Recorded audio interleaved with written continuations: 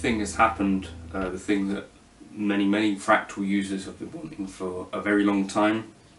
Cliff has added the most legendary, most expensive drive pedal that there is, the KLON. So let's just dig in and see what it does, talk about it a bit, put it into a preset. I think the reason that it wasn't in there before was due to some sort of disagreement and possibly someone being rude. But that guy seems to have been forgotten slightly. Anyway, yes, we now have a KLON. We have a KLON to play with, so I'm going to build a preset here. Let's make it so that it will be one day FM3 friendly, because since this is a drive block update, I'm going to imagine that in theory we should get this across all Fractal devices or current Fractal devices at some point. You're going to watch me try and use the software. Right, we're going to go with, I think, a vibroverb type amp. Amp 1. Let's choose, or maybe, where are you, vibroverb AA. And cab wise, let's just go for, look at me, I'm using the editor, guys.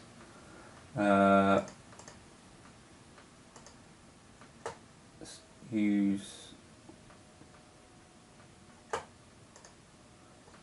this right here. Is my least favourite part of the Fractal experience, like choosing cabs and stuff. Let's go with this. Now I need to turn it on, which I don't know how to do. Mute.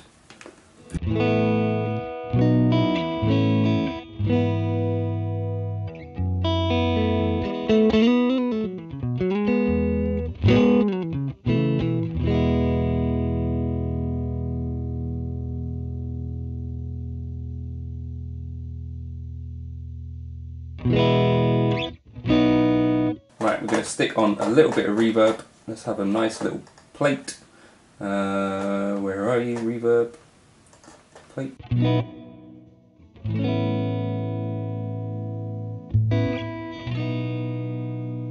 So, I think probably one of the more famous KLON players would be John Mayer.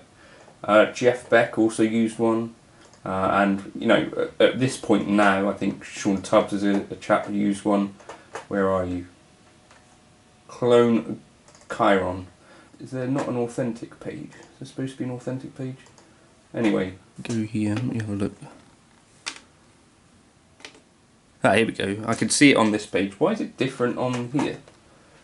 Anyway, so we've got gain, treble and output.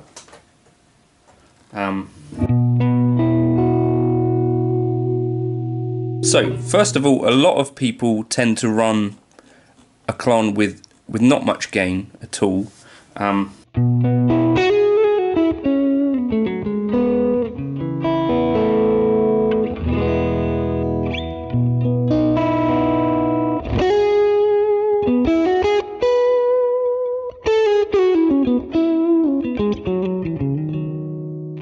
I think we've got a dual gain pot. I think that's part of what's going on with the KLON. It's a fairly unique circuit.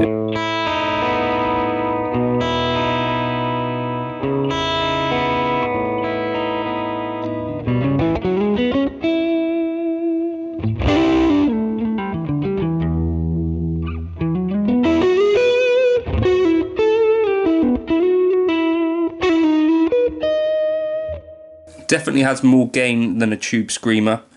In terms of actually being a transparent drive,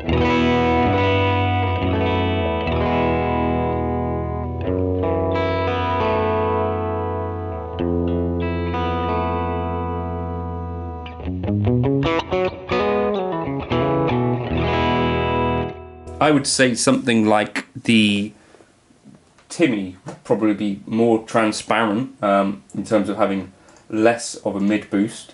Let's have a little look, like a Jan Ray maybe. You know, or where are you, Tim? Timothy Mid.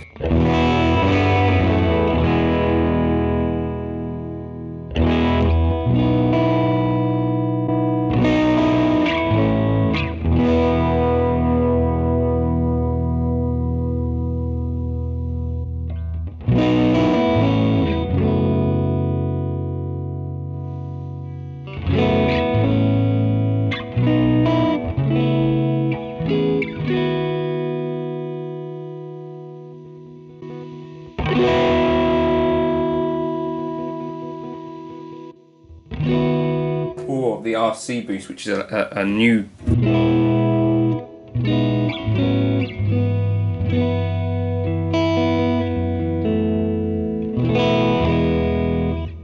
but what you can actually do with the KLON, it's actually got quite a bit more gain than you might think.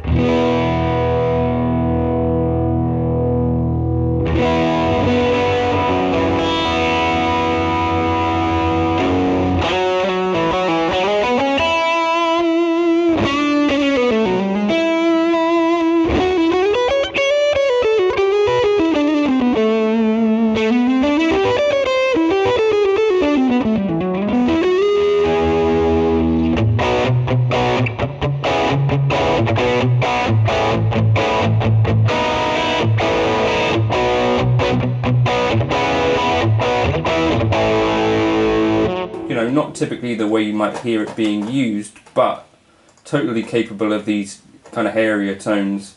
So I'm going to bring that gain way back down, and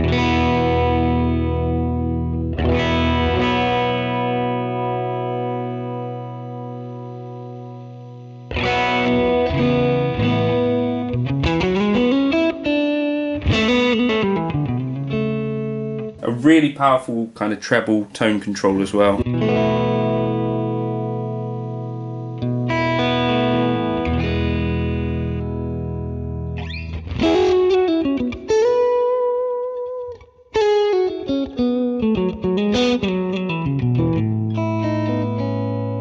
You know, once you get the treble up a bit, you get, to me, a bit of that blues driver type.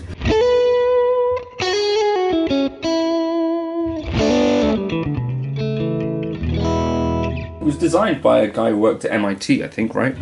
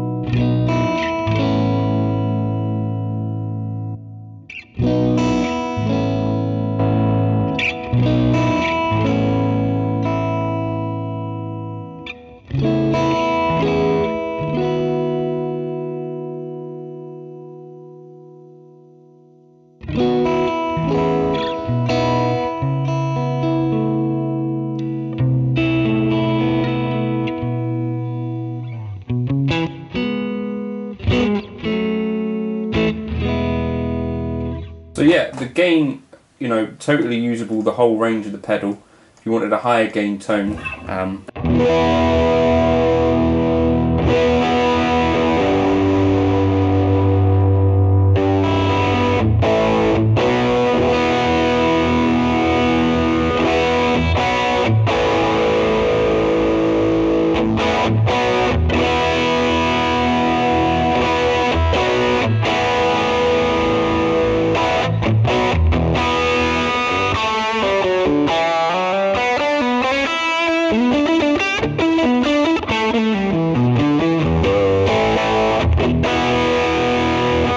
what I might do is come in here and adjust. Is that high cut actually on there?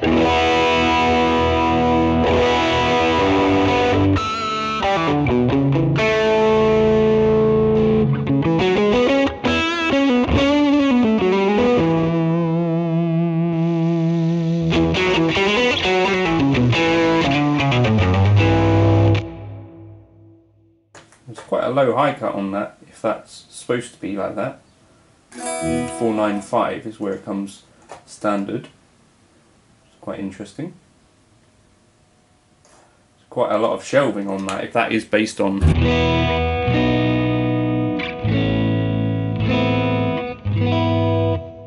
I think, yeah, probably.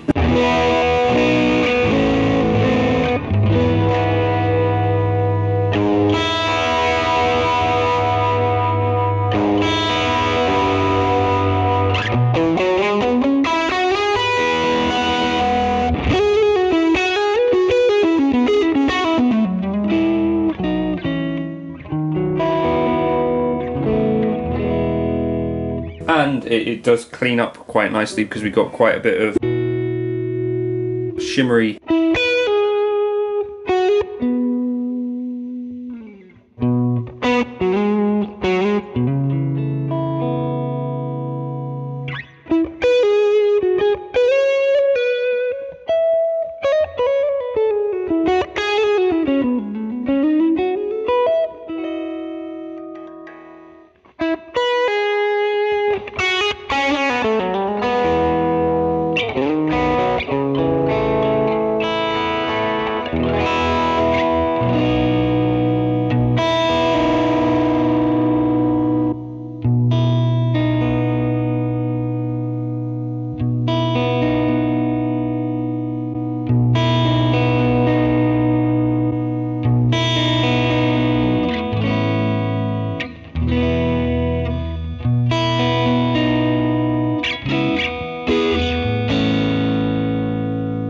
So yeah, I think usable the whole range because it's got, you know, quite an active EQ in it. You can take the clipping out and it's still doing some stuff.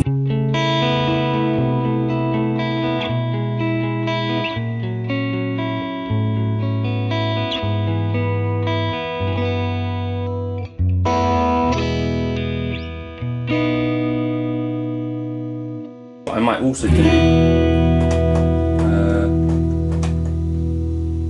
preset. How do I store new location in here as well? And I'm going to make an axe preset which has some dual amping.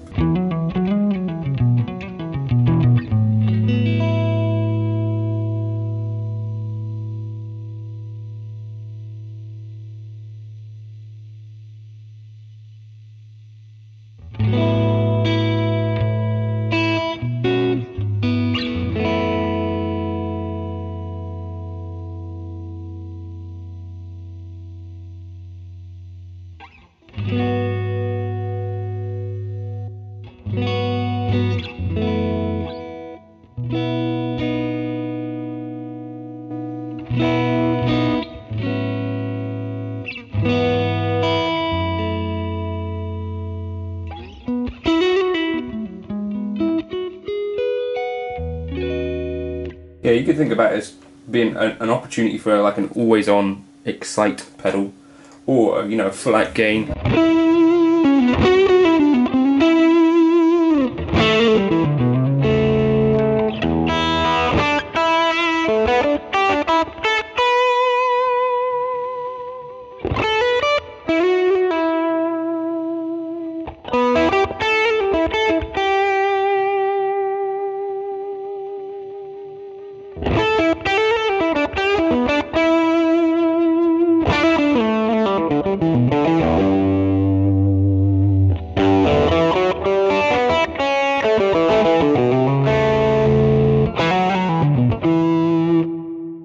And maybe we could even pair it with another drive pedal.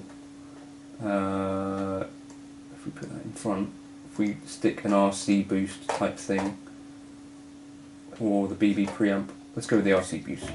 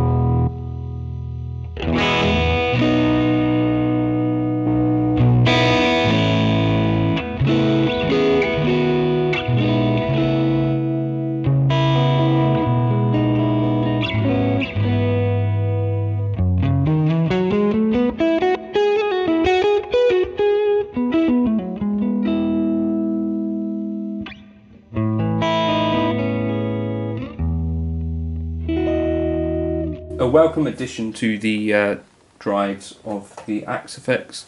Hopefully it'll come to the FM3 soon. Let me know if you want me to drop this into my Axe Effects FM3 folder thing. Grab my presets in the link with the Buy Me a Coffee thing, right?